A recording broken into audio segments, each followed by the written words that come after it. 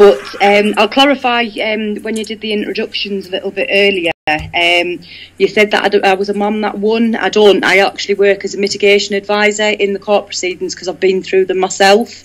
And I did win for about 6 months, and then obviously social services swooped in and kidnapped him anywhere, even though they turned around and said he wasn't adoptable and they didn't want him.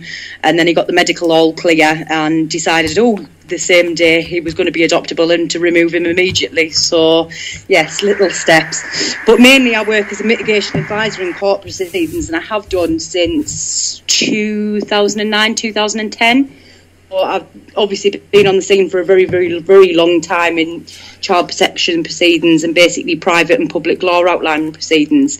The couple of things that I will highlight, obviously, from what listening to Katie, is there's numerous triggers that instantly struck a chord, and unfortunately, because I have had this much experience, we tend to be able to pick on stuff a little bit quicker than others who maybe fresh green behind the ears, as we say. One of the main things, the first set of triggers that I picked up on, is she says she was separated from people, obviously from her sister and stuff like that. Social services do it, and some of the bad advocates and people going around the court proceeding and child protection scene and obviously the family fighting scene do use divide and conquer lots. The other one is where she said he seemed to bring up ideas that were very similar to her own, and that's not essentially him thinking the same way. It's mainly that he's picking up on weaknesses and targeting them and preying on them. The fact that he mentioned about, I want to be a brother, it's basically because she's got no family, and that's the significance of why he mentioned that. And it's very similar to a domestic violence situation. Predators for domestic violence seem to be able to target immediately onto females that you just wouldn't think in a million years that would actually fall prey to domestic violence. But it's because they intentionally look out for things if maybe the person's isolated and stuff like that, which is basically what he's done with Katie.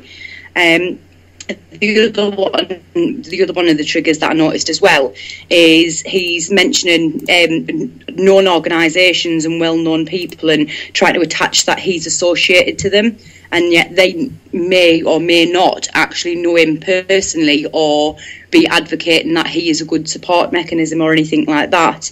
The other one was obviously creating false ties to charities and stuff like that aren't actually, they aren't known and they're not actually real. But unless somebody actually looks into it and has that initial negative vibe about it, they wouldn't think to check something out because you take people on face value.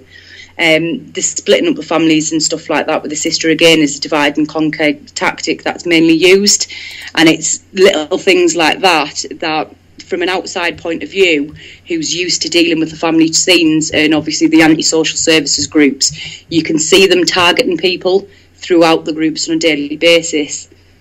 Sure, thank you. I really appreciate that, actually, the input there. So if I were to tell you that Katie was not the only person singing from this page, and there were 4 or 5 other females, all vulnerable females, all speaking the same things, would you say there would be cause for concern?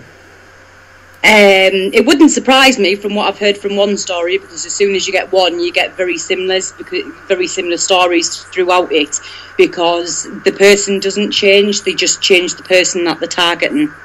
Sure. They will move as soon as they've been found out by one particular person or a group of people. They will then move on to a different target. Yeah, because I mean, one of the disturbing things we found that whilst Julian is hopping from vulnerable person to vulnerable person, on the back of the names that he has aligned himself with, if I'd like to use that word, he has aligned himself with some top prominent names. And on the back of that, he has created groups, and I can tell you now, he has over 40 groups that he is the administrator of that are vulnerable, that are all about vulnerable people.